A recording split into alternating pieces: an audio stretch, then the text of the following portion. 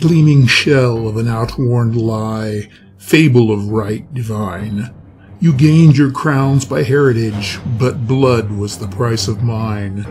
The throne that I won by blood and sweat, by crom I will not sell, for promises of valleys filled with gold, or threat of the halls of hell.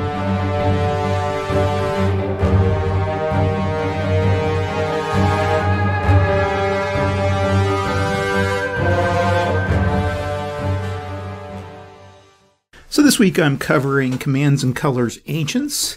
It was published in 2006 by GMT Games, and its designer was Richard Borg, not to be confused with Richard Berg, the prolific designer of some older games. So I'm doing something a little different this week. Instead of going through some of the ancient battles that are used as scenarios that come with this game, what I'm going to do is use a fantasy battle based off of Robert Howard's Conan series. And specifically, there's a battle that occurs in the short story Black Colossus. Now, the reason I'm doing this is that it's a fantasy battle, and I can go ahead and comfortably include usage of all the different units in the game to kind of demonstrate what they do. A real quick overview of Robert Howard's Black Colossus. It involves an ancient wizard who was named Thugra Khotan, and he's awoken in his tomb by Shivadas, a Zamorian thief, who unfortunately doesn't survive the experience. And awakened, Thugra sets out on his plan of world domination, assuming the alias of Natok, the Veiled One. And he assembles an army of desert nomads and begins to conquer the Hyborian nations. Eventually, he runs up against the tiny kingdom of Karaja. It's ruled by the beautiful Yasmela. Using his magical powers, he glowers over her, and she decides that she has to fight back. So she travels the streets of her city and offers her kingdom's defense to the first man she meets. Now, who should that be but Conan the Cimmerian? And Conan, who's in the army, is given full command over Karaja's royal military. Conan makes his way to the pass of Shamla, where he's going to confront Natok's horde, and there he arranges his forces into battle formations. As they're doing this, a mysterious fog begins to engulf the area, and they hear the sound of a large body of men thundering through the fog. In a really cool scene, the fog lifts and it reveals the huge army of Natok arrayed before them. Now, one of Conan's fellow leaders, Count Thespides, ignores Conan's suspicion over the apparently disorganized enemy, and he decides to charge his cavalry headlong into them. This is a trap, however, and the horsemen are all burned up by a magical dust that's been set up ahead of them. This almost routs Conan's army, but the barbarian stops this by smashing a would-be deserter in the face with a beef bone. Despite being pelted by arrows, Natok's troops eventually charge Conan's army. However, Conan is eventually able to stop the onslaught with a pincher movement, bolstered by the actions of a fellow nobleman, Amalric, and his cavalry, which find a pass through the western ridges and descend on the enemy from the rear. Although Conan's forces overall have suffered heavy losses, it eventually routs Natok's army. But as the army's routing around them, the mighty Prince Kudamon of Stygia meets Conan in the middle of the battlefield for single combat and almost overcomes him, but Conan eventually manages to stab him.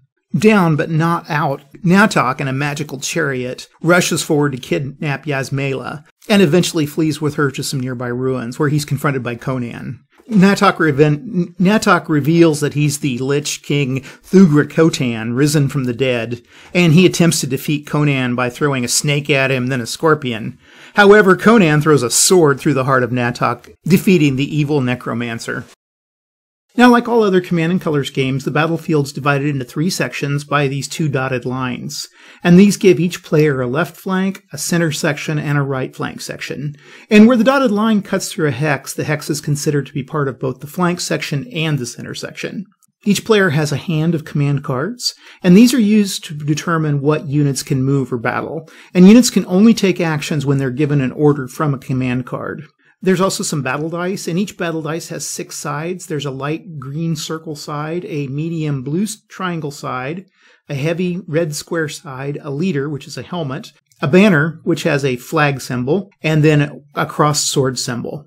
Now you'll notice that each unit consists of a number of blocks, and these have to stay together throughout the game. In other words, they can move and battle together, but individual blocks can't move out on their own. Now, when a unit takes a loss, then a block is removed from the unit, and units cannot combine their blocks with other units. While the game has a very concrete set of rules, much of the premise of this game involves particular units modifying these rules. Thus, for every rule, there's almost always an exception. Now, the best way to learn these exceptions is to consult the unit reference sheet while you're playing. I'll kind of show that when I do the playthrough. Now, in my rules overview, I'm going to kind of keep with the basic rules and not go into a lot of exceptions with the units. And this is to keep this to a manageable length and prevent confusion to folks that are trying to learn the game. Now, the object of the game is to be the first to capture a set of victory banners, usually 5 or 8, and that depends on the scenario's victory conditions. And a victory banner is gained for each enemy leader or unit that's entirely eliminated. Now, there's a 5-step sequence to each player's turn. The player plays a command card. They order the units and leaders based off of that command card. Then they make all their movements before they can battle.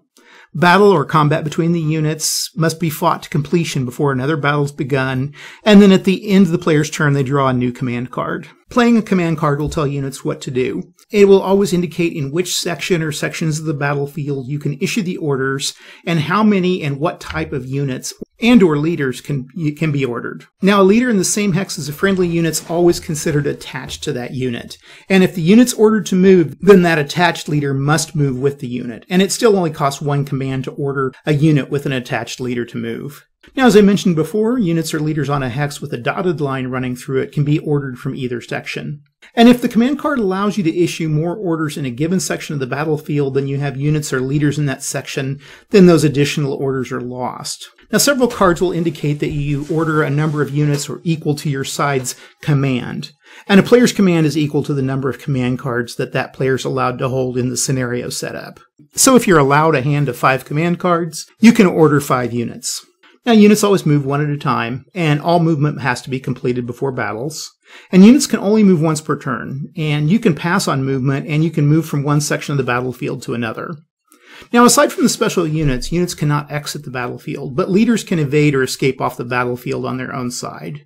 Now, 2 units can never occupy the same hex. So when you're moving a unit, you cannot move onto or through a hex that's occupied by an enemy unit, an enemy leader, or even a friendly unit. However, you can enter a hex with an unaccompanied friendly leader. And if you do so, then that unit has to stop and the lone leader becomes attached to it.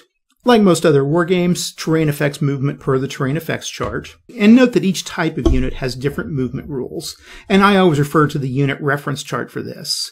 For example, light infantry units, which are light infantry, light slings, light bows, can move 1 or 2 hexes in battle, while light cavalry and light bow cavalry units can move 1 to 4 hexes in battle. Now, when moving alone, a leader can move up to 3 hexes per turn, and they can move through hexes occupied by friendly units and leaders. However, they cannot end movement in a hex already occupied by another friendly leader. And a leader in the same hex with a friendly unit at the start of the player's turn is said to be attached to that unit. And if the unit is ordered to move, the attached leader must move with it. Leaders can at any time detach from the unit and move on their own, but this costs 1 order to do so. Now, if units are within range of an enemy unit, they can battle with that unit. However, they don't have to, even if they are adjacent, and they can only battle 1 enemy unit during their battle phase. Now, it's important to remember that the number of battle dice used in a battle is not related to the number of blocks in a unit.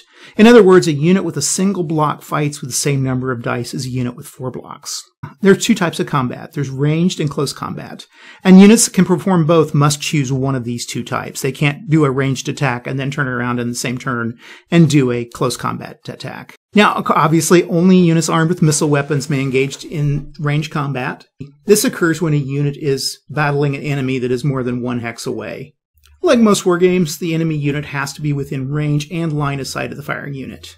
Now, it's important to remember that ranged combat cannot occur against an adjacent unit. In this case, the attacker would have to take close combat. And a unit adjacent to an enemy can also not fire at another more distant enemy unit. If it chooses to battle in this case, again, it has to battle close combat with the adjacent enemy unit. Also in this game, there's evasion rules, and a target may not evade a ranged combat attack. To perform the ranged combat, the player announces the firing unit and the unit that they're targeting. And these are always resolved 1 at a time, even if several ranged attacks are made at a single target. You check the range, and you consult the unit chart for the range of the firing unit. For instance, light infantry, light cavalry, and auxilia have a 2 hex range. You then check your line of sight by drawing a line from the center of the firing unit to the center of the target unit. And if the line passes through any other units, both friend or foe, or blocking terrain, then the firing unit cannot attack. Note that if the line passes a blocking hex on the hex edge, that unit can fire, unless the obstructions are on both sides of the line, like in this example. Also note that terrain in the firing unit hex does not affect line of sight. Thus, you can fire out of a wooded hex, for example. The next step in the firing procedure is to determine the terrain battle dice reduction per the terrain effects chart, as certain types of terrain can protect target units. Thus, they reduce the number of dice that a firing unit can use to attack. You then resolve the battle. The number of dice are rolled depending upon whether the attacking unit held its position. In other words, did it move or not move before firing? And if the unit did not move prior to firing, it may use 2 dice in range combat. If it moved, it can only use 1 dice. You then score the hits. And the unit firing scores 1 hit for each die symbol rolled that matches the unit type targeted. A dice with the green circle will score 1 hit on units with the green circle symbol. A blue triangle will score 1 hit on units with a blue triangle symbol. A red square will score 1 hit on units with a red square symbol. However, flags don't score any hits, but they can cause units to retreat. And a leader symbol or a cross sword symbol have no effect in missile combat, though they do in close combat. So that's something that's often easy for beginners to forget. This final stage of fire combat is to apply any retreats, and we'll cover this when we talk about retreats. Close combat works much the same way, and a unit battling against an adjacent enemy unit is said to be in close combat with the enemy unit if it chooses to battle that unit. Procedure's much the same as fire combat. The attacking player declares the combats that they're going to be involved in, and they resolve these one ordered unit at a time, in the sequence of their choice. Now, all aspects of close combat, including momentum advances, bonus close combat, and opponent battle back, which we'll talk about, must be resolved before moving on to the next unit engaging in a turn's combat. And again, combat is only between a single attacking unit and a single defending unit. If several units choose to attack a single defender, they have to do it separately. The second stage is evasion. In certain situations, the defending units are eligible to move away from an attacker and avoid the combat, and we'll talk about that. You then determine your terrain battle dice reduction again, and then the attacker rolls the battle dice and applies the hits. Also, any retreats are applied at this time. If any units are forced to retreat, then the attacker can have a choice to make a momentum advance or also engage in another round of close combat. As in fire combat, in close combat, the unit attacking scores 1 hit for each die symbol rolled that matches the target unit. However, unlike fire combat, 1 hit is scored in close combat for each sword symbol rolled. 1 hit is scored in close combat for each leader helmet rolled if a friendly leader is attached to or adjacent to the units battling, regardless of the type of units being attacked. And again, a flag does not score a hit, but it does cause the enemy unit to retreat. Now, for each hit scored, a block's removed from the target unit, and when the last block of an opponent's unit is removed, then that unit's eliminated, and the victor collects a victory banner. Now, in close combat, the defending enemy unit can battle back against the attacking unit if one or more of the defending unit's blocks, if they survive the close combat attack, and the defending unit did not retreat from its hex. And during the battle back, the previously defending unit rolls battle dice and applies hits and retreats in the same manner as the attacker did. Now, retreats are resolved after all the hits on the unit have been resolved.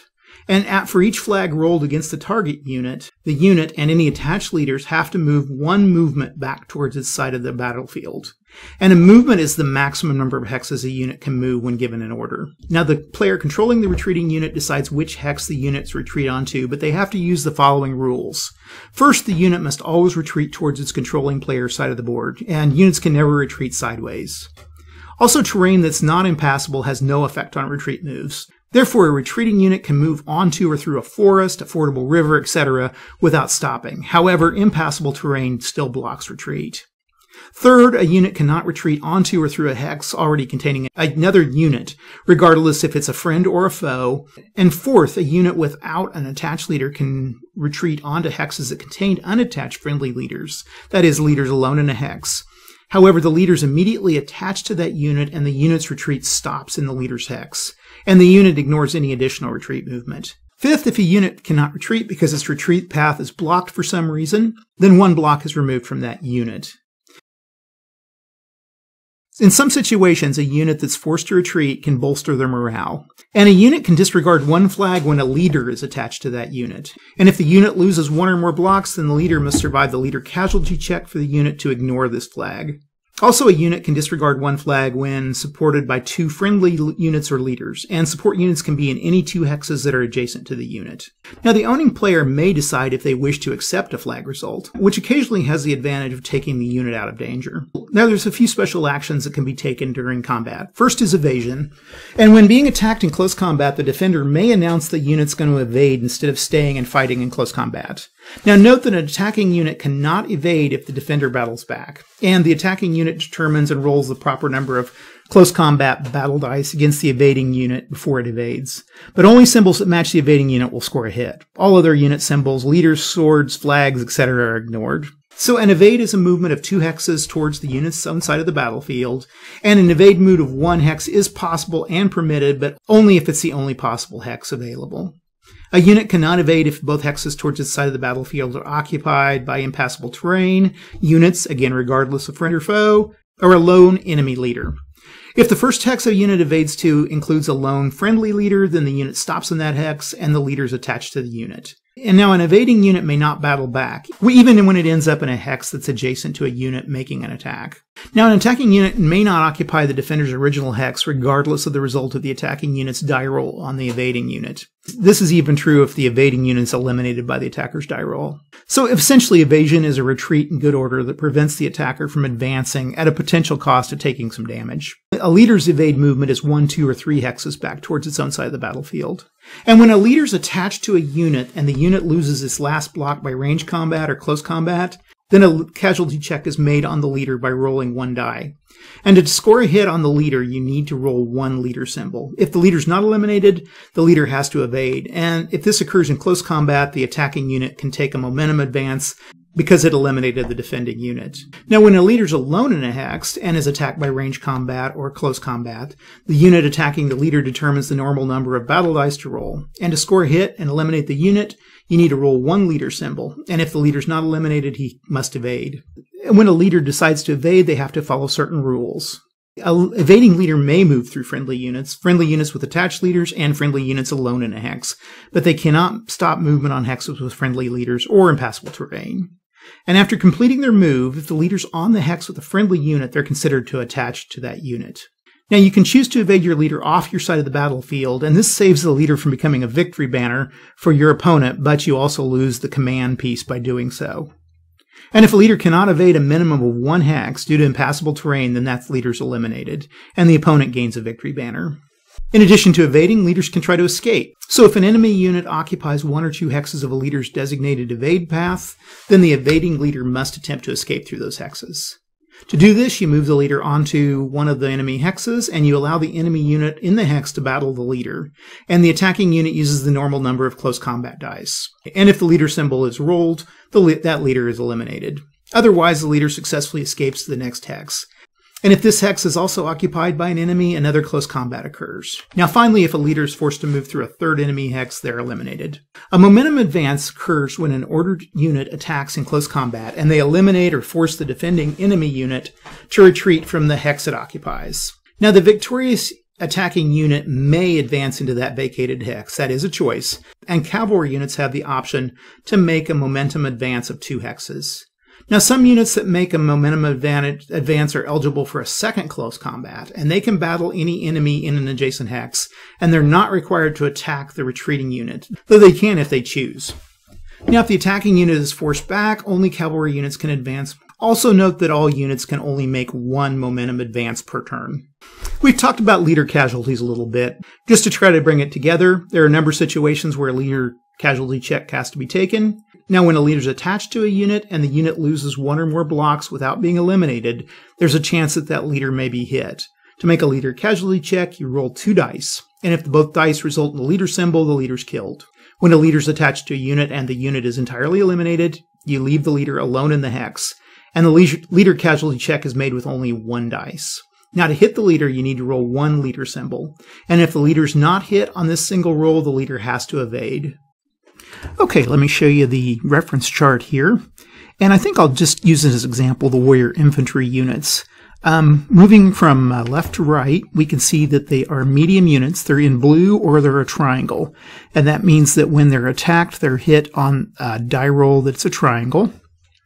And they can either move 1 or 2 hexes We move on over to the fire range. They have no fire range. They're incapable of missile combat, and therefore the fire dice don't apply. On close combat, they can move 1 hex and attack for close combat, and at that point they use 4 die to make their attack with, or they can move 2 hexes and use 3 die to attack. However, if they move the 2 hexes and attack, it's kind of a charge situation where they have to make the attack. Now you'll notice the 2 little asterisks here. There's 1 by 4 and there's 1 by flag. Basically what this means is they can attack with the 4 dice for the close combat. However, after they take a combat loss, then they reduce down to 3 dice. Also, when they are attacked, they can ignore 1 flag while they are still at full strength, which means they have a lower chance of being forced to retreat. Now, since they're medium infantry units, they cannot evade. However, they can make a momentum advance in battle. Finally, for every flag that they do take, other than that special situation, they have to retreat 2 hexes. So, real quick review of certain types of units. Let's talk about leader units first. There are 4 major benefits to leader units.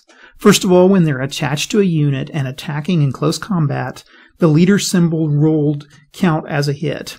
However, remember, this does not affect range combat. Second, if a unit is with an attached leader or in a hex adjacent to a lone leader, they can ignore 1 flag from an enemy attack. Third, they allow any foot units to which they're attached to make a bonus close combat attack after a momentum advance. I should have mentioned this when I was talking momentum advances. Cavalry can usually attack after a momentum advance. However, foot units often have to be a leader to do this.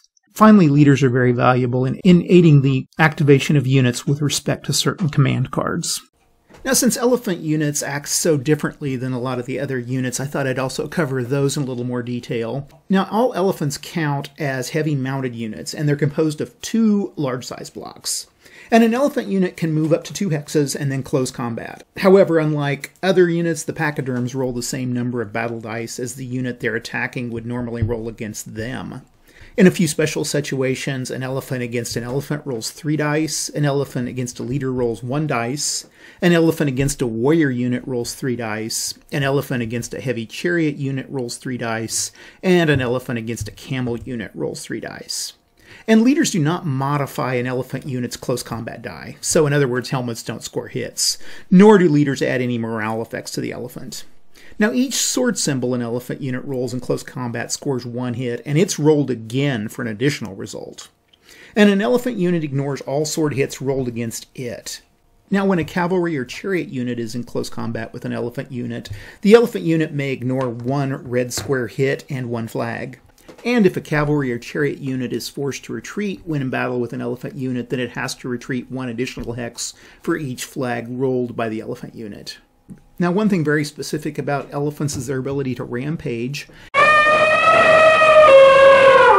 And if an elephant is forced to retreat, then it first rampages. And all units and any leaders who are alone in adjacent hexes, whether they be friend or foe, have to check to see if they're trampled. To do this, you roll 2 die for each adjacent hex with a unit or a lone leader. And a hit is scored when the symbol rolled matches that particular unit type. If a leader helmet is rolled, it will eliminate a lone leader. And if the leader's not hit on the rampage roll, then they must evade, and all other symbols are ignored. Now, after the rampage, the elephant completes its retreat movement, and if the retreat path of an elephant unit towards its own side of the battlefield is occupied by friendly units, enemy units, or a lone enemy leader, then the elephant is not moved back and it does not lose any blocks. Rather, the units or enemy leader that occupy the hexes of the retreat path each lose 1 block for each hex that the elephant is unable to fulfill in their retreat. A couple things about war machines. They can move 1 hex per activation, but they cannot move and battle in the same turn. However, if they do stay in the same position, they can battle in an adjacent hex in close combat with 2 die. And they can't score a hit with a sword symbol during close combat. Now, if a war machine chooses to evade combat, the attacker makes the normal attack roll, and if the war machine is eliminated, then they take a victory banner. However, if the war machine successfully evades, they're removed from the board for the rest of the game, as the crew of the war machine basically ran off, and the attacker does not get a victory banner for eliminating them. I'm a long ways from a master of this game, but there are a few strategies that I try to employ when I'm playing this, and I'd like to present about 6 of them that you might consider when you're playing. First First of all, take your time. There's no in-game pressure to press an attack in the game, so take your time to build a winning hand of command cards and move units into cohesive groups where they can support each other from retreats. And while doing this, move range units forward to fire at their full range and soften up an opponent. Secondly, use light troops to their fullest. Now, light troops make up for their low die rolls with increased mobility. And note that there are more orders for light unit cards in the command deck than there are for heavy and medium units. Also, most of these have some sort of missile capability, and they can exercise that option, and they can also exercise the option to evade combat. And particularly, don't forget the option to evade combat. Also, use your light troops to focus fire on elephants, camels, and chariots, because they should be able to soften them up before those 3 units wreak havoc in your lines. Speaking of lines, maintain thicker lines. The more units that you maintain in continuous lines, the more options you have for making massive attacks with a number of the command cards. And keep your leaders at the front, so when their attacked units fall, the leader can retreat backwards and attach to another second row unit. However, remember that while long thin lines give you a broader front for attack, they can also have a tendency to be broken apart by lucky attacks. Now use terrain to your advantage, and remember that you can fire out of a lot of protective terrain, while the enemy is going to have a harder time attacking you within those. Also make sure that your leader has a route of escape and a friendly unit to attach to. Leaders usually give you the edge in the battle, and lone leaders are extremely vulnerable.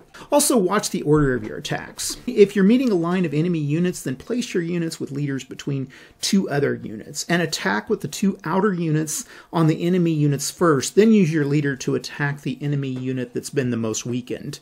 This should cause that unit to retreat, and you can move your leader forward and make a momentum attack on the other weakened enemy unit. Also, always have a follow-up to a strong attack with your command cards. Now, strong attacks can unravel if you aren't preparing 1 or 2 turns ahead. And don't rely on the luck of the draw to follow through on a decisive attack. Command cards have 3 layers of flexibility.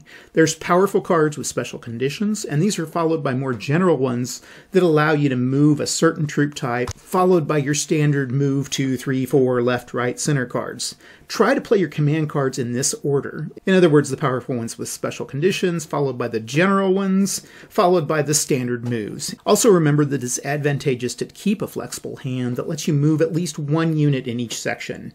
Even if your hand isn't ideal, you can at least make your opponent pay for a rash attack anywhere on the board by doing this. And don't keep the I Am Spartacus, Line Command, Clash of Shields, Dark in the Sky, or Rally in your hand for too long. And while these cards are very powerful, they're also very opportunity or luck driven, and they can often keep you from accumulating more flexible cards in your hand, waiting for the right moment to play them.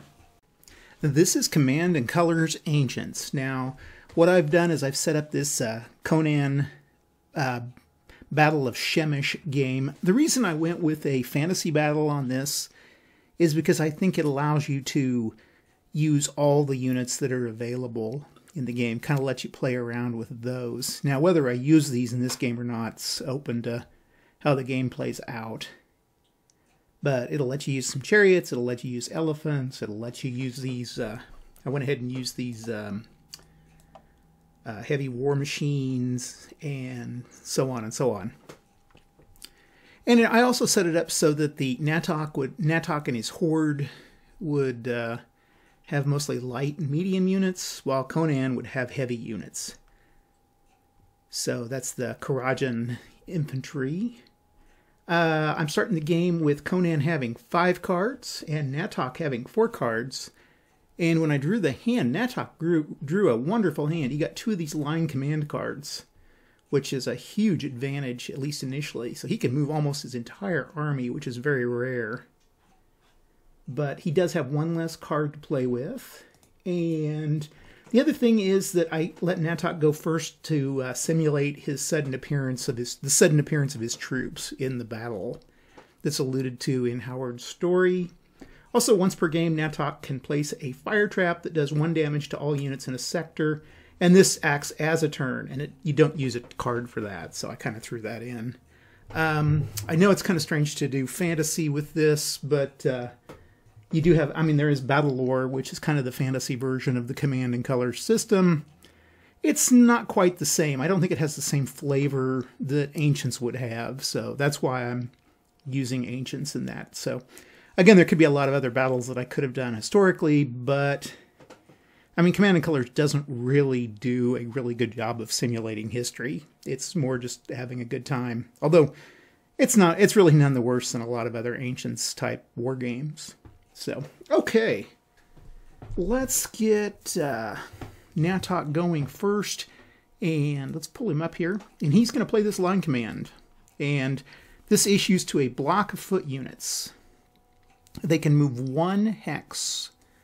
So essentially, I can move all of these foot units here, which is great. So I'll move 1 hex.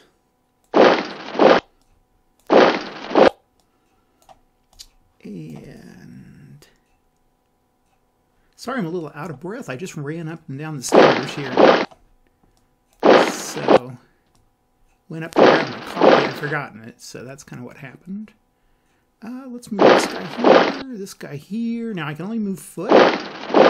That's okay. And that guy. Okay, discard that. Who can fire? Nobody can fire. Okay, let's see what Conan. Everybody's out of range, so now Conan will go. I'm not sure. Now, elephants are the worst. I never know how to use elephants in this game. I could counterattack. I think let's do counterattack. And that lets me do the same exact order as the opponent. Meaning I can move all of my foot units. So we'll do that. Oh, those are... And this is in a block. Can't move those guys. Okay. They can't move near as much, but that's okay. Let's get that out of the way. Okay, Natok will go. And he draws a card. And the line command sounds like the thing to do again. I think I can do my line command. Question is, could I do my line command... move everybody in place and start firing? Or wait. Now, the one thing you can't do in this game is just sit on stuff. I guess you could order like 3 units and not move them. There's nothing that says that. Leadership, any section. That's a unit and 3 adjacent linked hexes. That can move him and him, or it can move... Now, I never know whether the adjacent hexes count as like this hex, and this hex. Does that count as 3, or is it like these 3 that you have to move? I don't know. Let's use our 3 units on the left. And we're going to move this guy, and this guy. And that should keep our... That should keep our line together. So we will discard that. And I think I want Conan to fall into my trap here. Let's see here. Okay, who is in range now? I always have to use the charts. Even though I've played this dozens of times, I still have to use the charts. One thing too is I play a lot of the other Command and Colors games, and it gets hard to remember what you do and which one.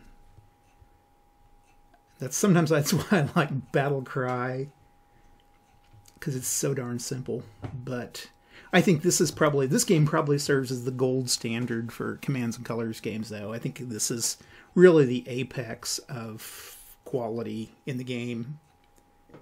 It kind of hits that sweet spot between, say, Napoleonics and something simple like Battle Cry. That's good coffee. Okay, the Auxilia have a range of 2. They can't hit anybody. Light Sling can hit... they have a range of 3. 1, 2, 3. They can hit this medium. They get 1 die to do it, but that's okay. Cross sabers don't work with, not only is it light, but it's also an arrow attack, so that doesn't work. And finally, these slingers can go. Again with 1 die because they moved, and that's a heavy, so they don't hit either. Okay, go to Conan.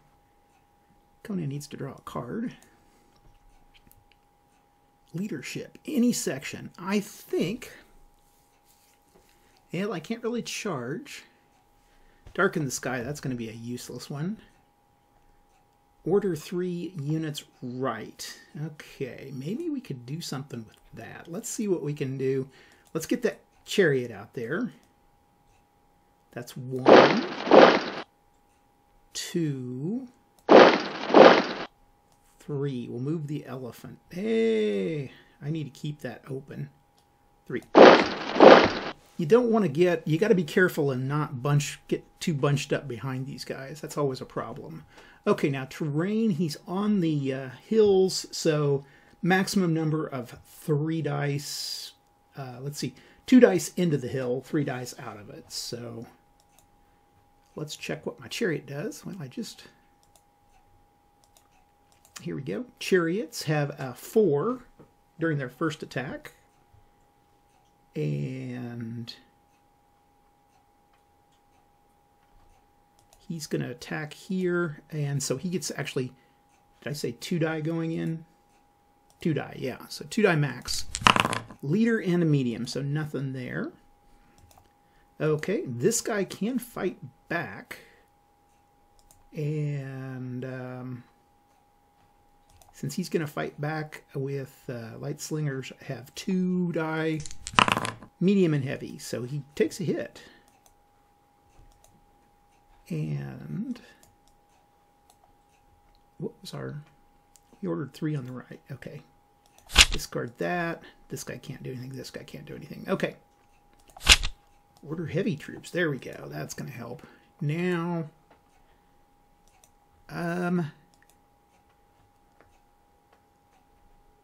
man, what do I want to do here? Medium troops. I've got a few medium troops that could be moving in, which would be kind of helpful. Let's see here. That's medium troops up to command. So my command is 4. I could move 4 medium troops. That's heavy. I've only got 2 medium troops. 2 units on the center I could order. I think I'll do that. Okay. So I moved them forward. And the light bow has a range of 3. I think I'll go ahead and try to hit this heavy.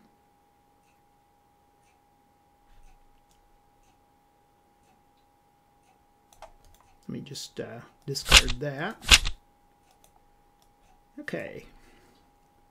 So the light bow, I'm going to try to, let's try the medium. Let's try to hit him first here.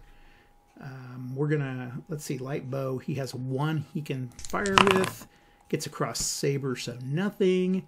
This guy is going, and he gets 1 heavy, so that doesn't do anything.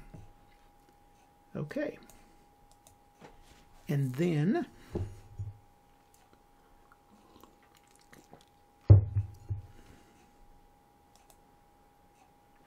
we can go with Conan. Conan has got his 5. Order heavy troops. That's what we want. Equal to command.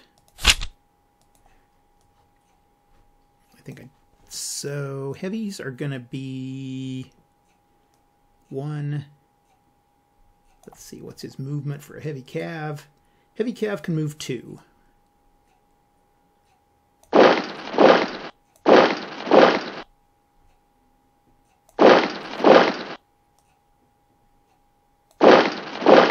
And anybody else heavy? Nope, that's it for... Oh, heavy, okay. Now, does a cav count as a mounted unit? That's always the other question I have. I'm going to count it as a mounted unit. So, heavy chariot, he can still attack. I'm going to go ahead and charge it this way. And we're going to attack right here. Whoop, drop my glasses. Okay, so he's got 4. He gets a banner, banner, heavy banner. Okay, we were after that guy. So banner, banner, heavy banner. We can ignore one banner because he's got 2 support ones. So we've got 2 banners left.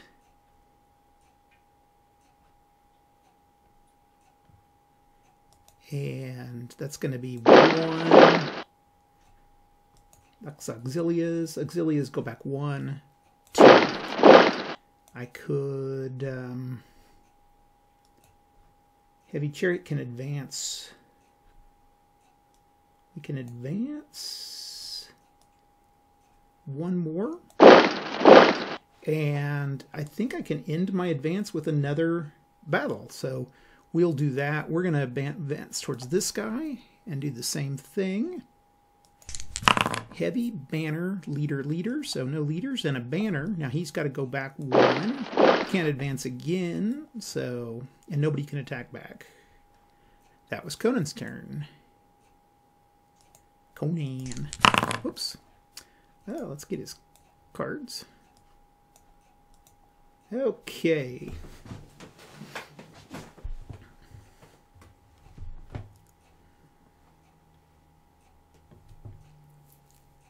Now this is going to let me move. I will do double time and issue an order to 4 or less foot units in a block, and they can move 2 hexes and engage in close combat. So want to go there.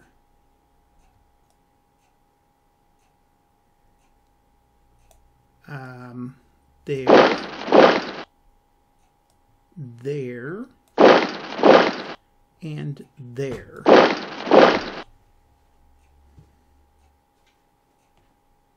And they can engage in close combat.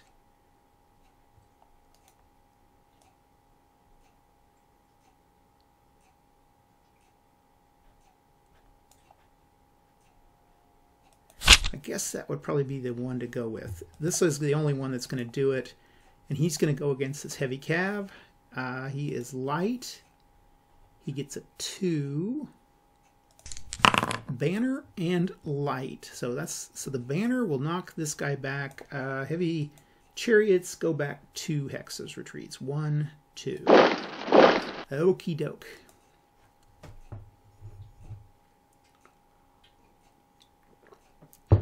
Now we go with Conan. Conan has a, what's he got? Order light troops. He doesn't have any light troops. Order 2 units center is leadership and 2 units.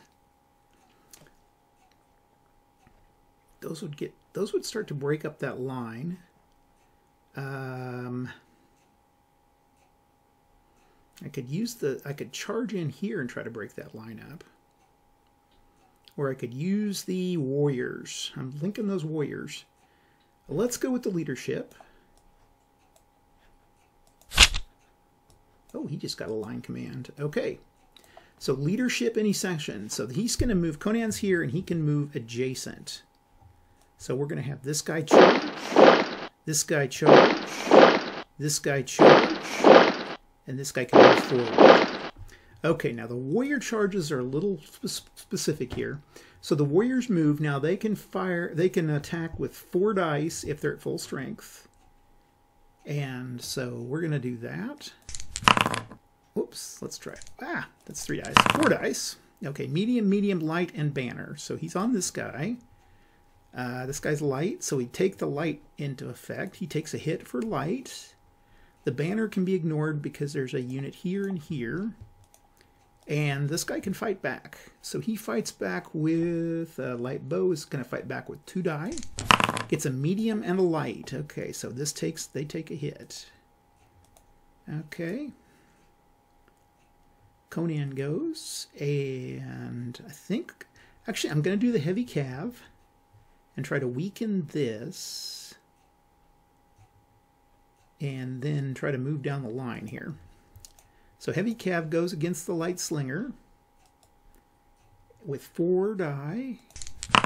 Leader, ban, cross sabers, medium. So light no leader, no leader.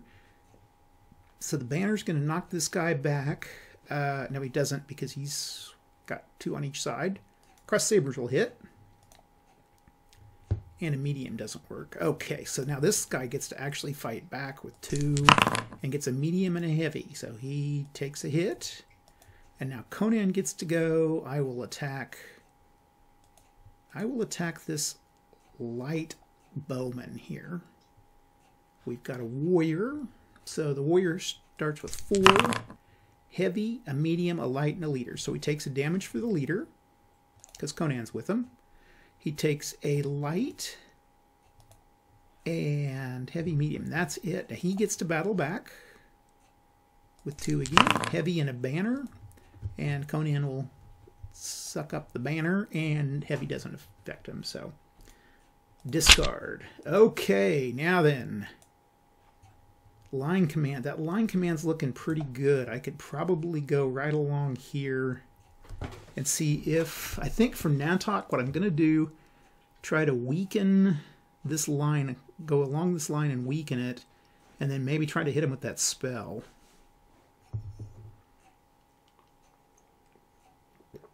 Or, well, the right, no, that's not going to do anything. Medium troops one doesn't help. Leadership, that might work. I was really kind of hoping I could get somebody moved into this position here. Well, let's try that. Well, I have a feeling these guys are going to break this line up somehow. Let's go ahead. We're going to use our line command. Now the block can move this guy 1, because this is all part of the same line. This guy could move 1, 1, 1, 1,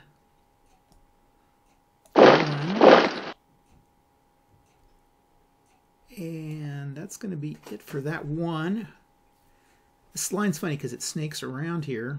1, 1, 1, and 1. Okay. I think that'll work.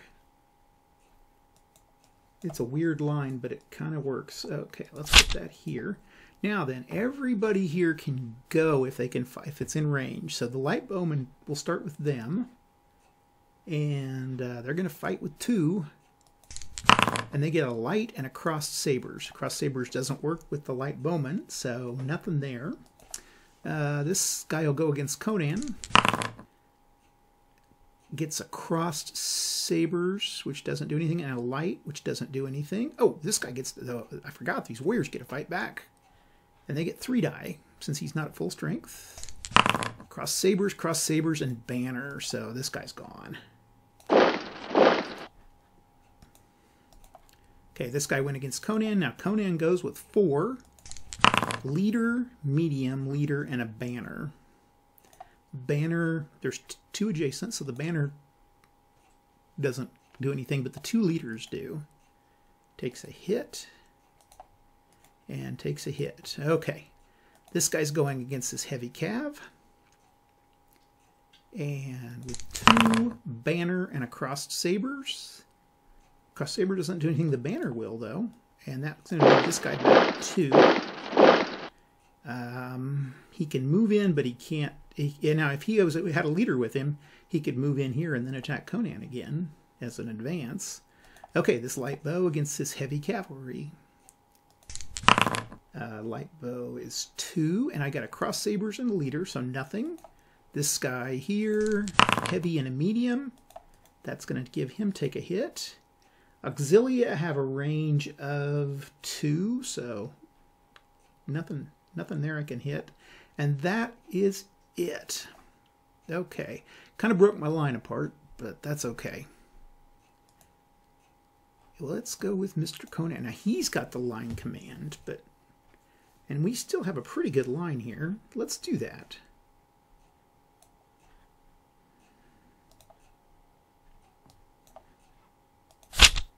Okay. And we are going to try to get this whole line here to do their thing. So we'll start here, here, here, here, here, here, here, and here. Okay, now these guys are not part of the line, but these guys are. So we start with the heavy cav against this light slinger. And heavy cav have 4 die. Okay. Nothing. My gosh, they're just not doing anything. So this slingers get to go. Banner and a medium. So banner won't do anything because this guy's got a guy here and a guy here. Okay, heavy cav here with 4. Cross sabers. Heavy, heavy, 2 cross sabers. So take a hit and take a hit. Okay, this slinger's going to fight back with a leader and a band. So band will send this guy back 2. This heavy cavalry will go against those bowmen. Cross saber and a 2 leaders, so takes a hit. Bowmen get to go back. Cross sabers nothing, and a light nothing. Okay, medium here. Let's see, mediums fight with 4. And 2 cross sabers, so take a hit and take a hit. Boy, nobody's rolling lights. Okay, these lights get to go, and they roll back with 2, with a heavy and a light, so that's nothing. Finally, this chariot gets to go. Crossed sabers. Actually, before I do that, I'm going to say this guy is going to try to evade. And when you evade, you go back. You have to go back 2, I think. Actually, I can't. I don't have any room to evade, so I'm just going to have to suck it up. Let's go 4. Cross sabers, a light, a medium, and a banner. So he takes a hit and takes a hit, and the banner sends him back 1. We'll move, which we can do. And we can hit him again. And that's enough to, let's see, 2 of those cross sabers. So that takes him out of commission. Okay. And that was Conan's move. Okay, we go to Natok's move. Kind of running out of options here.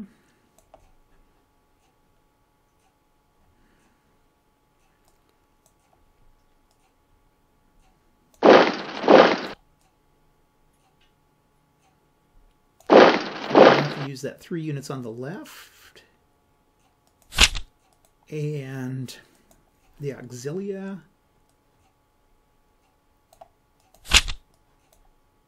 will go. Okay, so medium cav can go first, and they have 3 die. Cross sabers, heavy and medium.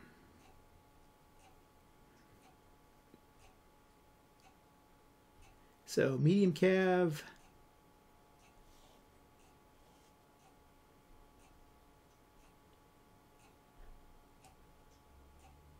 And I think medium cav can use, yeah, medium cav can, that's going to be enough. Let's see, that cross sabers is going to work against him here. And so that's it. And he can do inputs. And then this auxilia is going to go. Now he's moved, so he just gets a, oh, he's doing a close combat with 3 heavy, heavy, and cross sabers.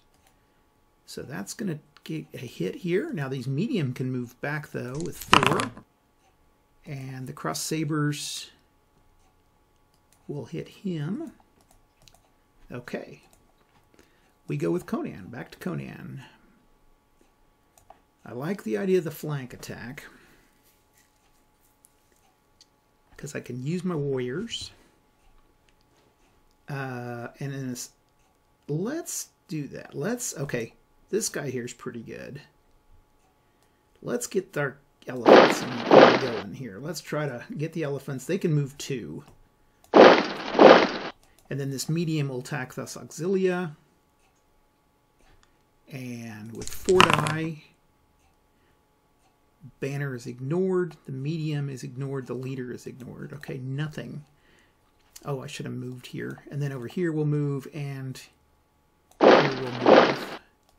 Okay, this guy moves 1 and against the Auxilia. And they warriors close combat with 3. Cross saber, leader and leader, so that takes a hit. The Auxilia battles back with 3.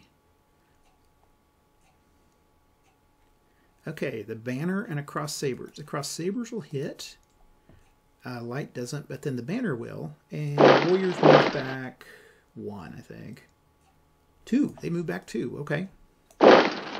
Okay, Conan's group goes with 4. Banner, banner, light, and heavy. Okay, that's enough to take this guy out. And Conan moves down 1.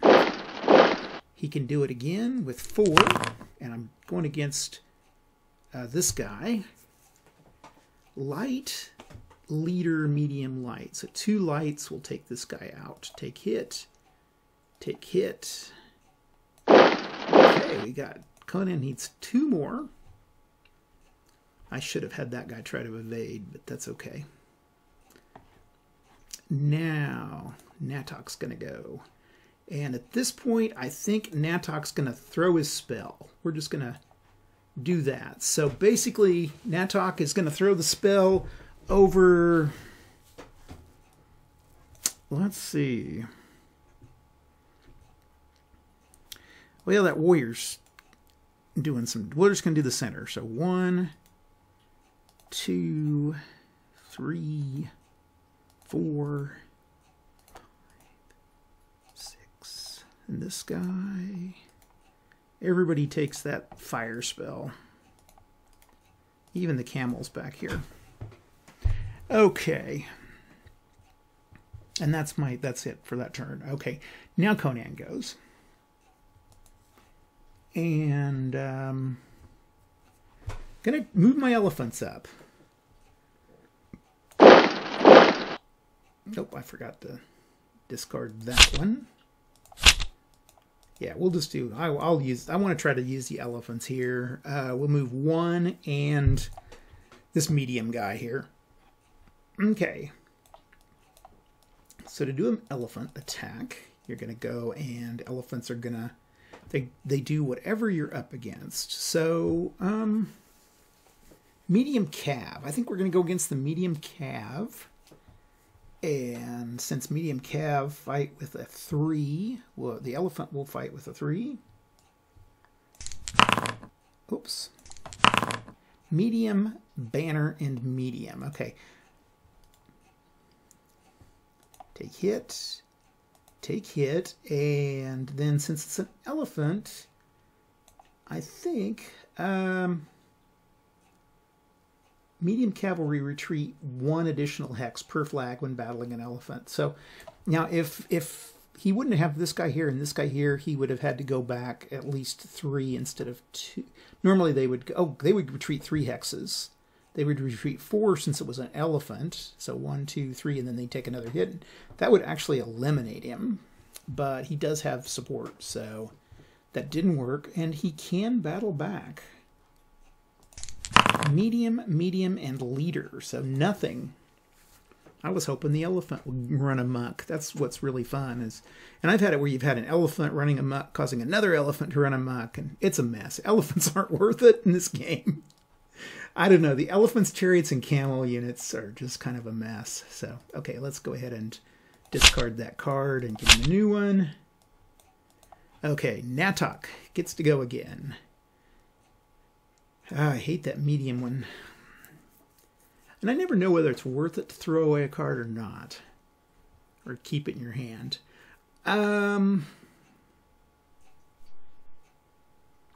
Leadership, any section. I think that's what we'll use. Cards are getting... That's the other thing about this game that's kind of cool is as you go, cards get worse. Your hand gets worse and worse and worse. Let's see. He's got leadership, so he can move... these guys here. Let's try to get that elephant out of here. With this guy, and you know, like I say, if I knew that it was 3 adjacent, whether it was a block or whether it's actually have to be adjacent hexes. Oh. Okay, medium cav will go against the elephant first. And 3 die. Medium, heavy, and heavy. So the elephant takes 2 hits. So the pachyderm is sent pachyderming. He moves in, and he can actually make another attack. Cross sabers, light, and leader. Okay, so he can use that to hit him. Now this guy, Auxilia, can go, and he has 3. In close combat, heavy, light, and crossed sabers. Takes another hit and sends him packing. And Auxilia can move, and he cannot battle. He can only advance, so that's okay. Okay, Conan. It's going down. It's getting pretty close. Has no light, just like the medium. Man, if we could change this card out. 3 units in the center. Sounds good. Leadership, any section. That's... Now, Almeric over here, he could try to move through the valley just like he did in the book. I've got Darken the Sky, doesn't do me much good.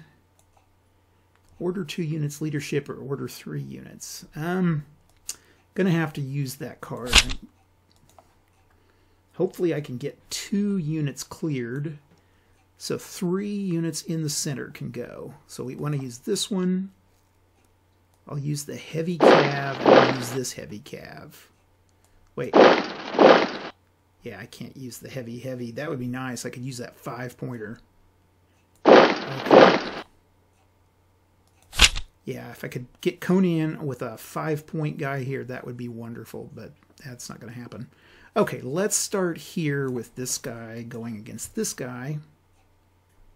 And this heavy cav, hopefully they won't battle back. A battle back will wipe me out here. Heavy cav has 4. And on this guy, I've got a leader, a medium, a heavy, and heavy. Oh, that's going to hurt. So no lights. So the guy fights back with 2 light and light. Okay, dodged a bullet here. We're going to go here with 4. Medium, medium, light, and leader. So there's takes a hit for the... light, but gets to fight back. Light and light. Okay. And then Conan goes with his warriors. Now they've got 3 now because they're not at full strength. Heavy, banner, and a medium. So the medium, that will send this guy back 2 hexes. Conan can go ahead and go again. And he's going to step in here, and this Auxilia with 3, banner, leader, and a light. Okay, so the light and the leader give a hit. 1 hit, 2 hits, and then Auxilia go back, or retreat only 1. That's the nice thing about them. So, okay, and he can't go again. Okay, we're up to Natok. His 4... 2 units on the right or 2 units on the left. Okay, Natok.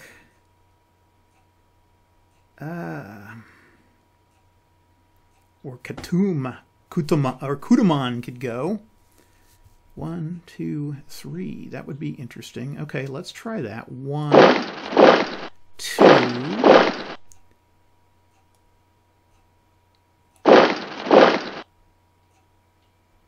Light cav. Let's see. Hold on a second. Light cav fight with 2, and then this guy fights with 2. Okay, so it doesn't make a difference. I was going to move that light cav into place, but that's okay. Okay, we're going to try to hit that warrior unit. Inspired. Oh, that was not. That was inspired left leadership, and I'm not on the left. That was. I thought it was right. Okay. Sorry, guys. Move back. We'll do the... Okay, we're going to order 2 units on the right. 1, 2. Okay. We'll discard that. Oh, that's going to help. Okay, Kudamon's going to go with the heavy cav or the heavy chariot. Attacks with a 4. Light, heavy, medium, medium. Okay, so 2 mediums. Takes hit. And let's see. And takes hit. And then a light, heavy. Okay, so nothing else, but we got to see if Conan. We roll 2, and if it's 2 liters, then Conan's gone. Nope. Okay. These guys get to fight back. And with 3. Heavy, cross sabers, and light. Okay, so that's 2. They take a hit. They take a hit. So they're gone. Now, Kudaman has to see if he can survive. We get 1 hit, and if it's a leader, he's gone. Nope, he's not, so he sneaks off. Now, then the light gets to go. And I don't know whether, I guess if more than 1 attack is made against a unit, good question is, can they attack back? I guess they can attack back as many times as they're attacked. Okay, the light gets to go with 2 heavy and a banner. Okay, banner is ignored, and then Conan's, his guy gets to fight back, his warriors. And let's see, the warriors are fighting back with 3. Banner, a medium, and a light. So the light takes a hit. The banner means 2 back. And he can't advance on a battle back. Okay. And that was Natok's turn. Okay, Conan's turn. 1, 2, 3, 4, 5. Okay, inspired leadership any session.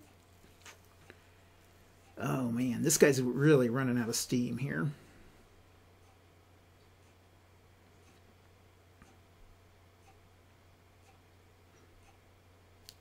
What we're going to do, I'm going to move Conan. We're going to use this inspired center leadership. 4 linked hexes. Okay, these are adjacent linked hexes. I think they have to be adjacent and linked, so I think they'll work. So we will... I think I'm going to move this guy back.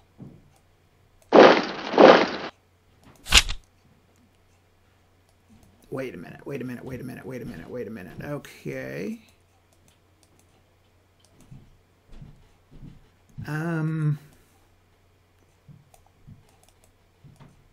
Yeah, we'll do that. We'll move this guy back too. It doesn't really let me use them all, but that's okay. And Conan will go against this guy, because that would win the game. We will go this heavy cav with 4. And we get a banner, heavy, and a cross sabers. So first of all, we'll take the cross sabers. And then the light bow goes back 2. And we have 2 banners, so they have to go back 4. 1, 2, 3. And then they'll take a hit for 4. And that will end the game.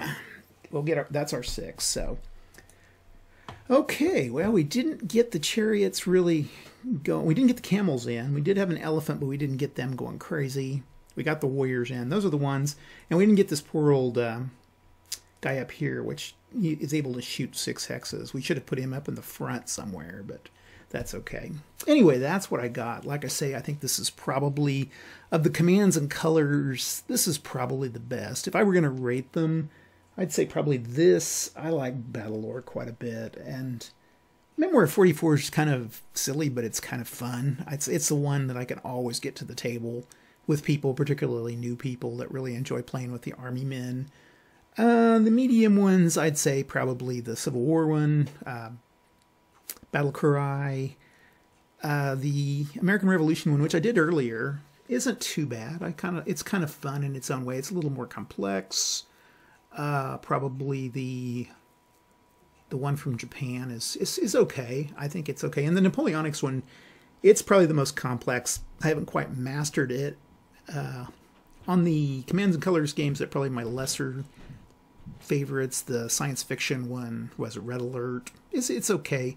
The medieval one is interesting, but I don't think it's any better than like this one. I think it's got a few problems, Plus the expectation. I think most people didn't have the expectation that it would be more War of the Roses and the 100-Year War and the Crusades, and instead it focuses on the Byzantine warfare, which is kind of neat because it's a little bit off the beaten path, but like I say, it's a little bit disappointing for folks that want to play more high Middle Age kind of stuff. The World War I one is probably the only one that I've played that I probably wouldn't really want to play again too badly. So anyway, that's what I've got. Like I say, I'm not an expert at commands and colors, and if you're watching this and you've played a lot of this, I apologize for anything that went wrong with this, but it's a fun game. Like I say, I'd like to get it out and play it about once every 6 months and get it on the table, and even I can get my wife, who doesn't wargame, to play this, which is kind of cool. Anyway, that's what I got this week. I sure appreciate you guys watching, and we'll talk to you later. Bye.